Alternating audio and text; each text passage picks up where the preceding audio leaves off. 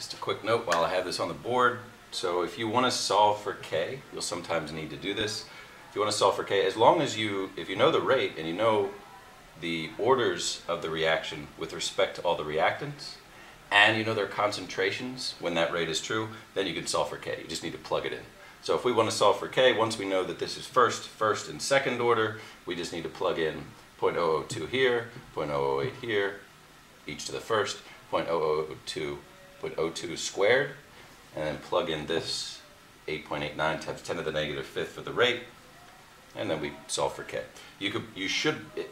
Any of these that you plug in will give you the same k, so you could do any of those.